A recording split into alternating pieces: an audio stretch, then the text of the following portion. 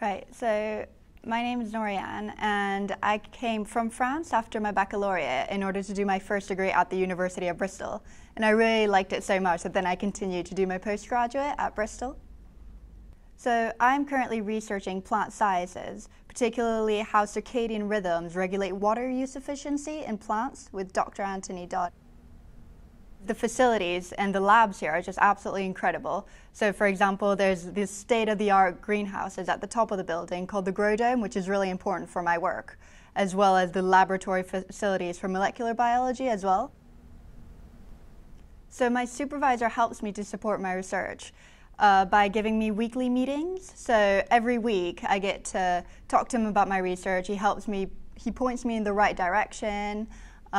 Really supports me and keeps me positive about the research, even though we always encounter some problems, so I find that really useful.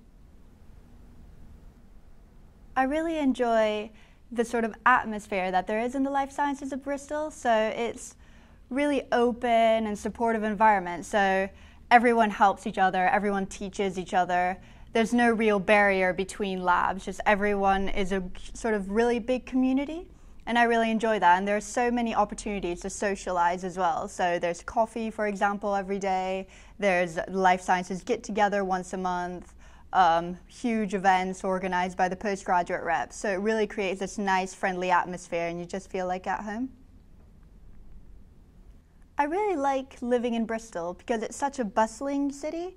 There's so much going on, so whether it's pub quizzes or gigs or festivals, there's always something happening. And it's also right next to the national parks, and it's not far from London or from Cardiff, which means that on your weekends or your evenings, you can just go off and explore the rest of the UK, experience loads of different things, which makes it quite unique as a city in the UK.